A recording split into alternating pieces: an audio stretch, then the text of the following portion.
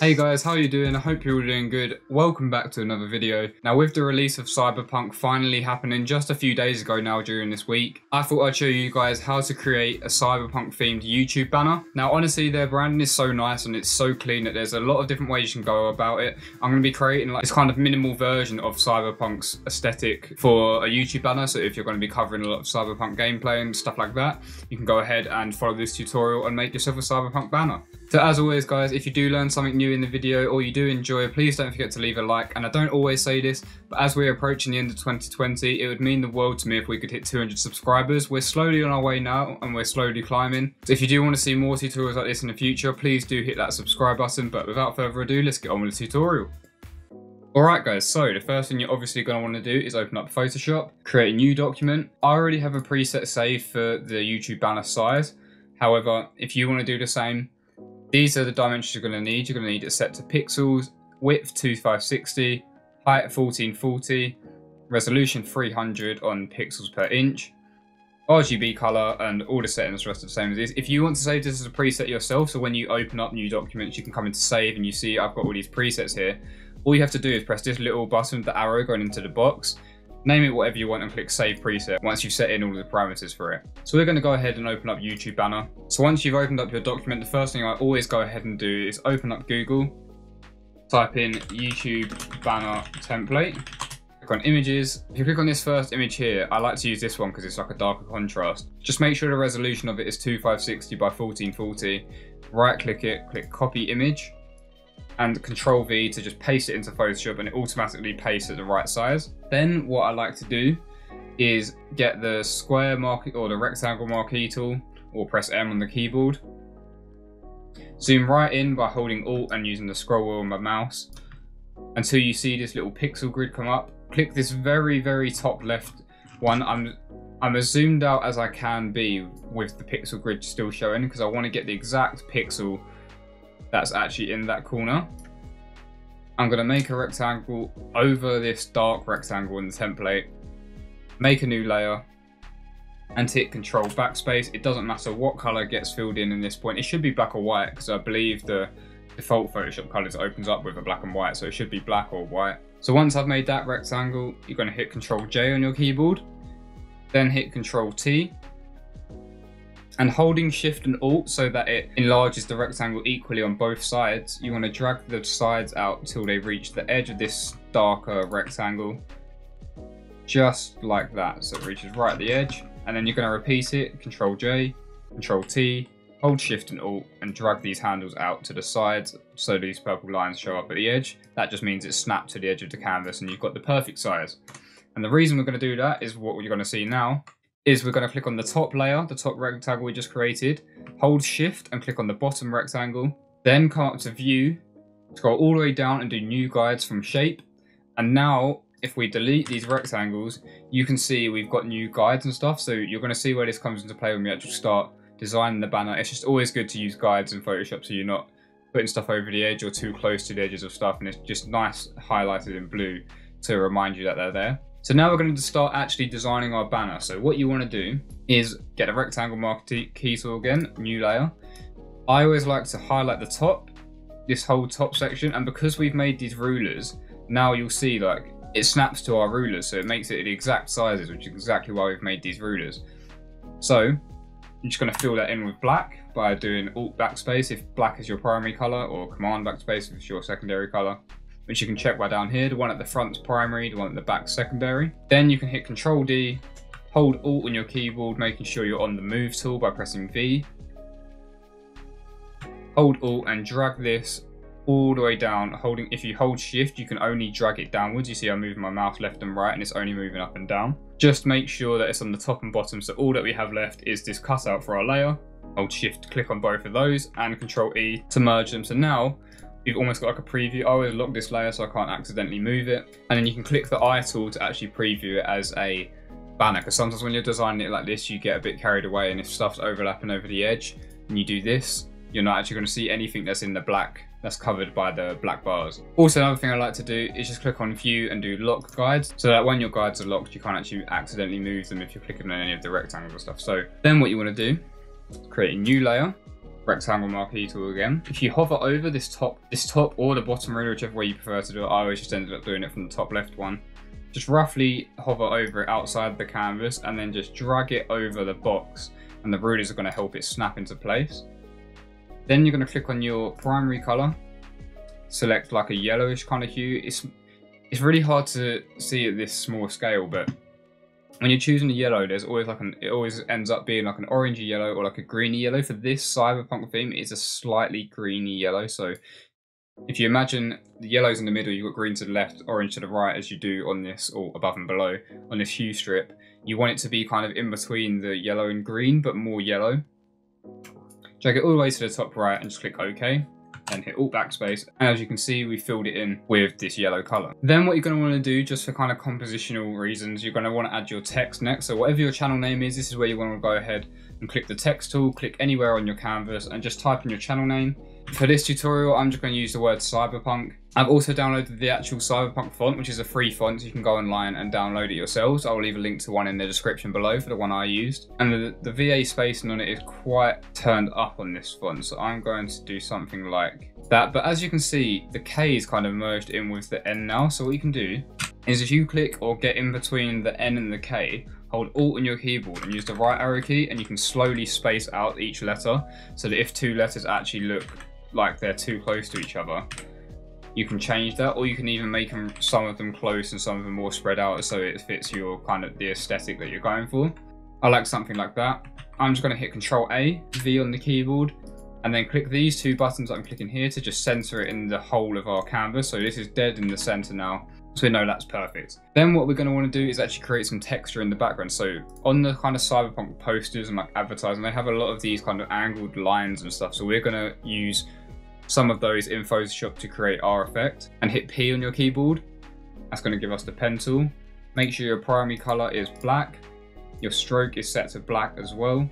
You can do 1 pixel or 2 pixel. I'm going to start off with 1, and you can always turn it up after if you like. And you're just going to click somewhere like here, hold Shift on the keyboard, and then click somewhere diagonal down to the right, and Shift makes it only do it at a 45-degree angle. So you can only do straight lines or diagonal lines with this, which is perfect for what the cyberpunk branding looks like. Come across somewhere like here, make another angled line, and then just have it go off the canvas like that. So once you've done that, you've got something that looks something roughly like this, and that looks pretty cool, in my opinion at least. And then what we're going to do is make a new layer, and we're just going to do some other sort of lines as well, because we want to kind of frame the text that we've made for our banner. So we're just going to make some angled lines, something like this. And really play around with these. You don't have to go with the first things like I am, the first one you come up with like I am just for this video, just to make sure that the time spent making this isn't actually too long. Then what I'm going to do is create another new layer, hit the pen tool again, and this time we're going to make some lines that are going vertical. So we're going to click off the canvas again, and just make some kind of angular lines pretty randomly, something like that. Now what I am actually going to do is if I hit P to bring up my pen tool options, I'm going to turn the stroke all the way up to something like 45, 40, 50, about there, because then it creates a kind of gap. So it's almost like these two different sections that we've got now to our actual banner. So it's like there's a little kind of cut off thing, if you can kind of see it that way. Now another thing Cyberpunk have in the background is all these kind of faded like city imagery that's kind of like just a slightly subtle darker yellow. So what we're going to do is we're going to unhide the preview thing. We're going to make a new layer underneath it, and underneath our text layer as well. And we are just going to create some rectangles. So you can create these completely randomly, complete however you want. Just make sure your fill is black and your stroke is off. You can even just simply copy and paste some of these to different parts if you wanted to, make them different size. Literally just mess around with it, almost making like a kind of cityscape in the background,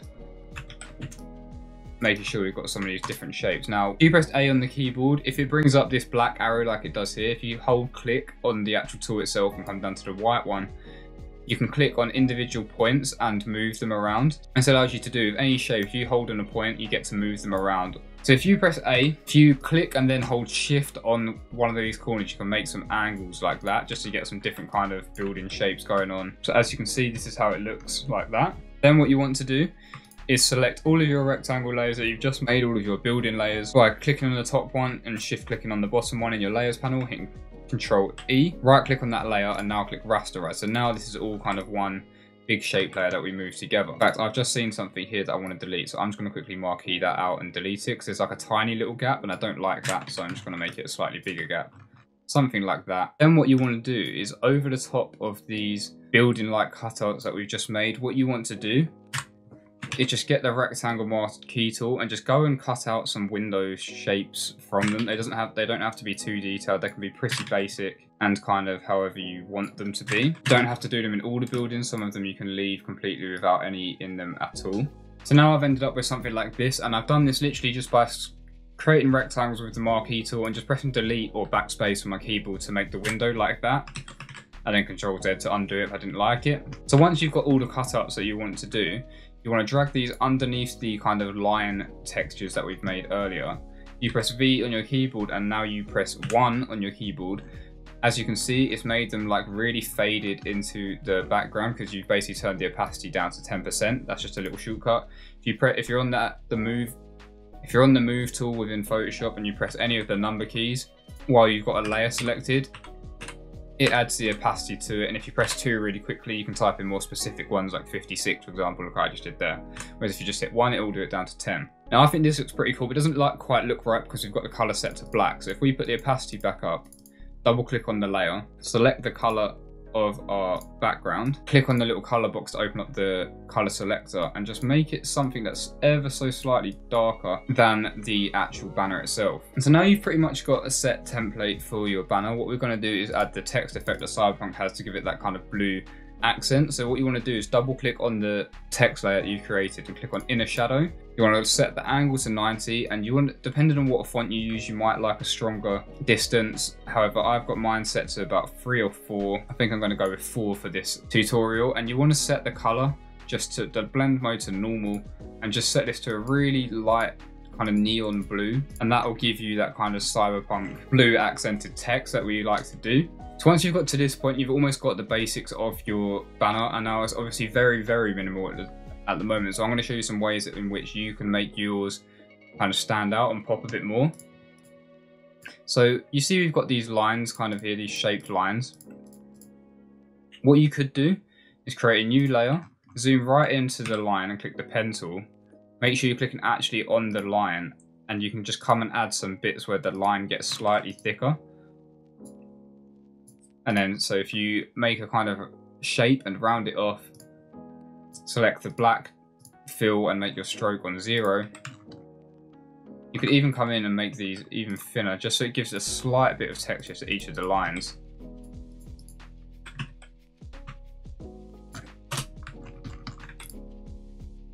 Like so, and then you can copy and paste these about, change the length of them, change if they're above or below the line, and all kinds of stuff like that, just to kind of give it different like thickness. So for my banner, I'm going to go something like that, and I'm also now going to shift click on all of the shape and line layers that we've made and group them into a layer and call them lines. Then what we're going to do next is we're going to start using text as almost texture, so it's not going to matter what we put too much. However, what I like to do is, say your channel is going to be a gaming channel, which if you're doing a cyberpunk themed banner, it more than likely is. It might not be, who knows, but I'm going to type in gaming, and I'm going to choose a font that I know kind of looks like a typewriter-y kind of tech kind of font, which is called Source Code Pro, which I think if you have the Adobe programs, it comes with it. And we're going to make this text really, really small, something like 3 or 4 point. And then what you're going to want to do, is if you're a gaming channel, once you found the font and you've made it really small, what you're going to want to do is almost type like stuff that you think would appear when like you see like someone hacking or like coding stuff. So what we're going to type is gaming, so it's like a little kind of hint within the, if you look really close at the details of the actual banner, we're going to type gaming.exe underscore progress equals 100%, something like that. Subscribed equals true. I don't know, something like this. I'm not really like a coder or a hacker and stuff like that. And if this looks too big, what you can even do is go ahead and make this even smaller, down to like 2 point and stuff like that. And you just want to copy and paste this about where there's kind of a lot of empty space on your banner, and just change what the words are. So for example, over here, I'm going to type liking underscore video, 86% underscore completion.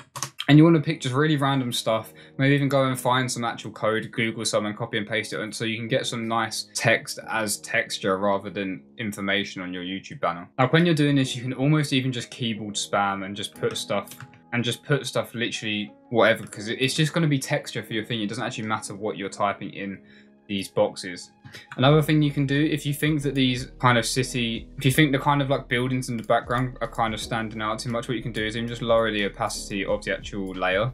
I've got mine down to probably about 50%, maybe even lower if you wanted to. And what you could maybe do is add a layer above it, select the yellow color, get our brush layer, make it big by holding Alt, right clicking and dragging left or right to make our size bigger, and up or down to make our up makes our hardness softer, down makes our hardness harder. I'm gonna have it a nice large soft brush. And you can just click in different spots to kind of so that the buildings aren't all the same, like they're almost fading in, which you won't really notice, but when you have the background layer hidden, you'll see it like this, so you can kind of see it a bit more. This is with it and this is without it, just to kind of fade them in so they're not as obvious and you can tell that they're definitely meant to be more in the background. And then one last thing, if you wanted to include like socials and stuff or anything else kind of on the banner, what I would recommend doing, creating a new layer, hitting the pen tool, making your color this kind of nice reddy kind of pink, so it's not quite a purpley pink, it's more in the red kind of side, but it is still definitely pink, something like this kind of color. And just create almost like holding shift once more to keep with our theme of diagonal and straight lines that we've got. Just almost create this little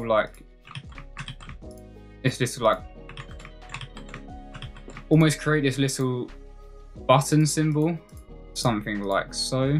Just like this. I'm doing it really quickly. Obviously you guys will make a much nicer version than the one that I'm making right here. And just put this down to the bottom left. I'm going to hold shift and change some of these. That looks terrible. And what you want to do, and finally, I know some of you guys might have like a second word in your name, or you want to put something underneath the text, you want to put like a social media link or something. What I like to do for this is hit the pen tool on a new layer and just create, using these same kind of straight and diagonal lines, almost create another like little button kind of shape underneath. And this just helps to keep within, this helps to highlight the bit of information that we want to actually put on this little tag or whatever it might be, whilst keeping it within the cyberpunk kind of theme, something like that. And we're going to go with like a bright kind of pinky red kind of color, and you just want to make sure that it fits somewhere underneath your banner where it's also going to get noticed, so maybe somewhere like that. And then what you can do is double click on that layer, click on inner shadow once again, and set it to white. Make sure that it's set all the way to 100. Turn off use global light, so that if you change the angle of this one, it doesn't change the angle of the inner shadow on your main text. And in fact, I'm even going to change the color of this kind of button. I'm going to make it more red than I had it, but it's going to be slightly just under red. It's not just going to be all the way in the red view bar. And then what I could type inside of this is create a new layer, new text layer, and I'm going to type subscribe. I'm going to choose a nice font that complements the one that we've already chosen for our heading. So the font I've chosen is one called Primal, which I'll also leave a link to in the description.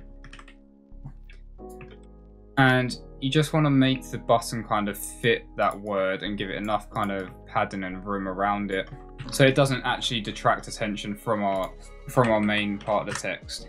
But yeah guys, that is pretty much the basics of creating the kind of cyberpunk themed banner if you want to recreate it in the style of the game. So yeah, this kind of style is really fun to play around with, and you can create so many different variations in the thing. I've been recording this at almost 40 minutes now because I've just been playing around with different styles and things I haven't planned. I've gone in and messed about with the themes of it, and it's come out with some really strong ideas. I hope this inspires you, and as always guys, if you have learned something new in today's tutorial or you did enjoy, please don't forget to leave a like on the video.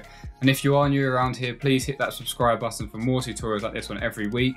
We're getting closer and closer to the end of 2020, and we're also getting closer and closer to hitting 200 subscribers on the channel. It'd mean the world to me if we could hit that number before 2021. Thank you guys very much for watching. Have a good one, and I'll see you in the next video.